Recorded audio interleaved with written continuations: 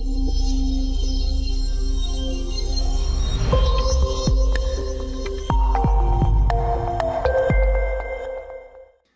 everybody, and welcome back to the Astrology Beginner's Guide.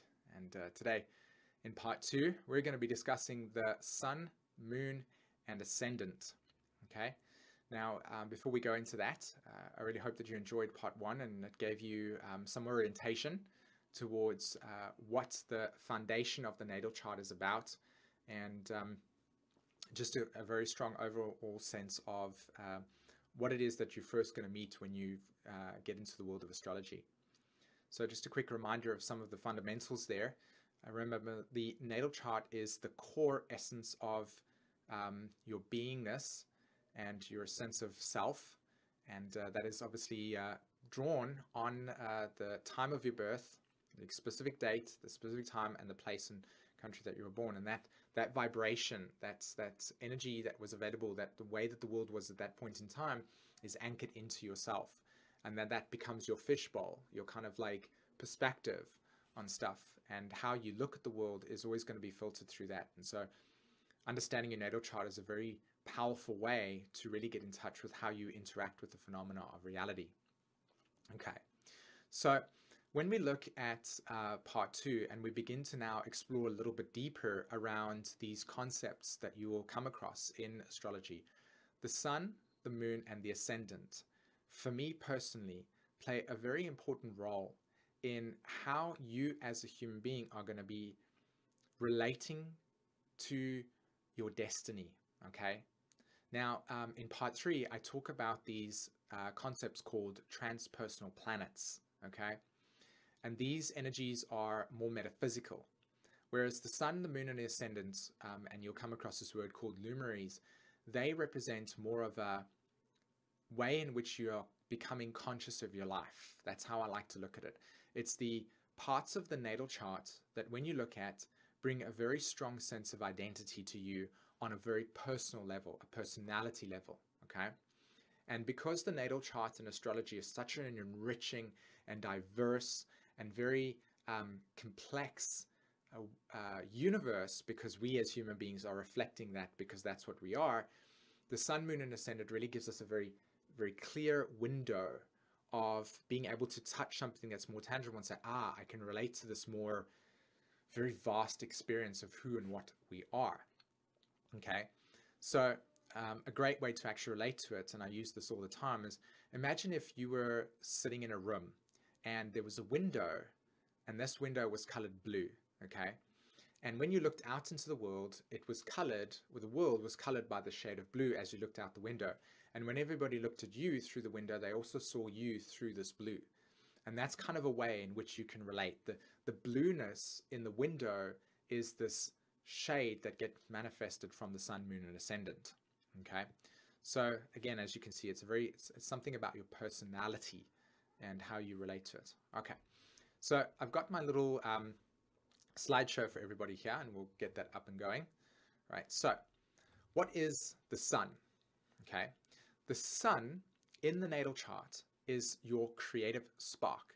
Now remember, I spoke about these 3 symbols, these 3 aspects as a trinity. Okay, 3.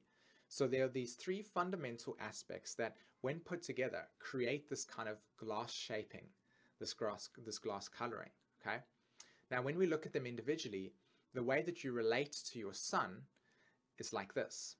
The Sun is your creative spark. Okay, the representation of the Sun sign in your astrology chart shows us how the soul, so how you, is going to about being creatively actualized in this lifetime. Okay, how are you going to be creatively actualized? Now, you can see by that picture over there that the Sun sits in the middle.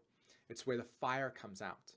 And so the Sun represents this part of yourself where you are here to burn the brightest. You are here to learn about these things.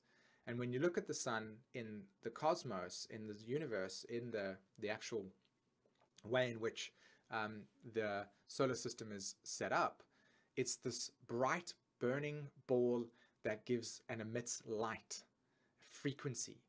Okay, and so the light in your chart is it sheds light on the rest of the chart, right? So imagine if the Sun wasn't there, all of those planets wouldn't be vibrating, they wouldn't have their frequency, we wouldn't be able to see it. But as soon as the sun comes into the chart, it brightens it up, and all of a sudden these planets get seen, right? The sun, the light bounces off the planets and it comes back at you, and you're like, oh, that's Jupiter over there, that's the Mars over there, etc. So the whole entire chart gets anchored through and transmuted through the sun sign. So the sun sign is the way that you bring your color into the world, okay? So for instance, if you've got sun in Scorpio, like I have, okay, the story of my chart and what it means gets amplified through the coloring of Scorpio. It's here to transmute, I'm here to empower, right? You get it? So, giving a personal form and adding light to your journey here on Earth, okay? It also is the reason we all know our sun signs. Why? Because it's the brightest. Most of us get in touch with the sun sign first. I'm a Libra, I'm a Taurus, and so on and so forth, okay? Think about it, okay? So, on your birthday, when the sun is shining on you, where is all the attention, okay? You see, we're creating this imagery of what the sun means. It's the attention, as I've explained. Okay, so it's on you. Now, you are the center of attention. And the center of attention as the sun is the way that you're going to be basically giving all the life to your life. Okay, so it's very important to understand this is this life. So the sun also reflects an outward force, your creative spark, and it shows how you are creatively actualizing yourself, okay? So the way that you represent yourself in the world, if you've got sun in Libra, you're going to creatively self-actualize through teaching people and sharing the idea of harmony and balance and what is the correct way to see things, okay? What is equal, what is justified. You're learning those themes, and then you'll begin to shine it in the world for us to see, and you illuminate this constellation, okay? So the sun is this illumination, okay? It's this bright light, and we come here and it gives color to things. Now, we look at the moon then, okay? The moon is your self-identity. This is a very powerful thing to understand, okay? Remember, the sun is burning bright? Well, the moon creates this identity in which you relate to yourself on a moment-to-moment, week-to-week, year-to-year basis, or month-to-month basis, okay? So we enjoy the light from the sun during the day and then the comforting glow of the moon at night, okay? But the light coming from the moon is an illusion. The reason why is because, as you know, you're actually seeing the reflection or the reflected light from the sun bouncing off the moon. So it acts like a mirror. So the sun gives light and the moon reflects it. So you can see when you put these two things together, okay, you've got this. Apart from the reflection of the light, she orbits around the Earth and moves through each of the 12 astrological signs, okay, reflecting to us and helping us become aware of the totality of our birth chart as it touches the different aspects. So that's why I have a picture on the left-hand side over there. The moon goes around the 12 signs in a 28-day cycle, spending 2 and a little bit days in each constellation. Now think about this, right? If the moon is reflecting light from the sun, mirroring, then as it goes around your chart every single month, it will hit different points of your chart, creating what? A reflection. And so as you grow through your life, the moon is consistently, through its cycles, reflecting to you consistently what these chart symbols and aspects and all of these things are about. And so as you go through your life, you relate to yourself through these dynamics. It creates an identity. And this identity in itself then becomes the way in which you relate to yourself, like I said. Okay, you see how beautiful this is in terms of the sun and the moon going around like this, okay? So the moon goes around the constellation, 28 days. We have a new and full moon. You can learn about that. Actually, I do new and full moon reports, and you can actually see how that gets anchored in when I write about them as I watch the sun and moon transit over, etc., right? And that's how we evolve, where the sun and moon is consistently moving around, evolving these different archetypes as we get more in touch with them, okay? Right. So the next step and the final part of this process is the Ascendant, okay? Now the Ascendant is your self-discovery, okay? Now remember in the first video I said to you that the Ascendant represented the rising sign, okay? This is what it was called. And do you know why?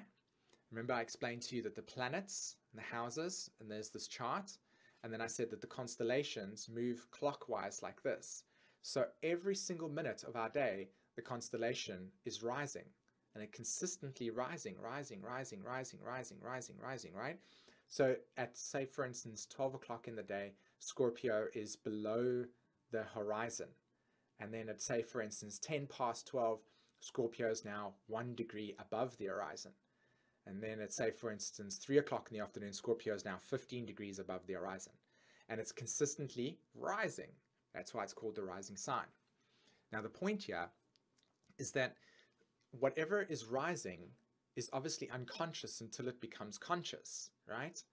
Remember? So it's the rising sign, and it's the path of your self-discovery, because in each day of your life, you're consistently waking up, rising up, and you're learning to discover yourself in new ways as the moon and the sun and all the planets are moving around with these beautiful cycles, revealing to you how your consciousness is moving and awakening. So the path of self-discovery. The purpose of the Ascendant is to reflect to you the natural path of discovery, right? Something that is very natural.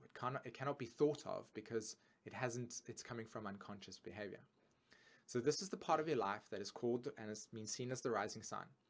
The sign rises, or the sun rises over the horizon and is in a constant state of becoming, right? We are always in a constant state of becoming aware, okay? As when you first watched this video, you weren't aware of these things in this way, and now as you've watched it, you've become aware of it. It's integrated in you. It's rising in you. This truth is reflected in our unconscious actions of becoming conscious through the instinctual action, right? Just acting, oh, that's what I'm discovering in the day, okay? And this is how we actualize our desires. You get it? So that's why the picture on the left-hand side is how the sun is rising, is below the horizon, and it consistently keeps rising. Now, when you have all three, or if you let me do this over here quickly, let's just move it over to there. There we go. So this is a beautiful way to understand how this works. If you have a look on my picturing over here, you can see there's a perspective, okay, there. All right, that's the eye. Can you see there's light from the sun? And you can see that there are water droplets. Say droplet A and droplet B, right? The water droplets is water, moon, reflection. What is it reflecting? It's reflecting the light. And what are we seeing? Colors. So we are seeing the spectrum of our consciousness as colors through the connection of the sun, light, and water, moon, reflection. And that's how we get to see ourselves. And that's why the sun, moon, and ascendant is the way in which we get to see the reflection of our more deeper unconscious soul stories. Okay? And that's why you can see this picture here on the left, on the right-hand side, where it's the triangle is the rising sign. Okay, that's the body, the personality, our perspective, sorry, our body, our eyes. And then as the light transmutes through the reflection of the way we see things, the color comes out and we basically get to see who we are. Right? Beautiful explanation. And there's the Trinity. Again, sun, moon, and ascendant. The sun and the moon create our self-discovery, and that's what we're here to do. That's why we're using astrology. Okay? And that's the magic that happens when you learn about astrology in your day-to-day things. When you read your sun sign, you're like, wow, I'm discovering myself. And it's like, now I'm coming into color, just as this video is doing for you. Okay? All right, guys. Thanks very much for listening to this part 2 video. I really hope that you enjoyed this series so far.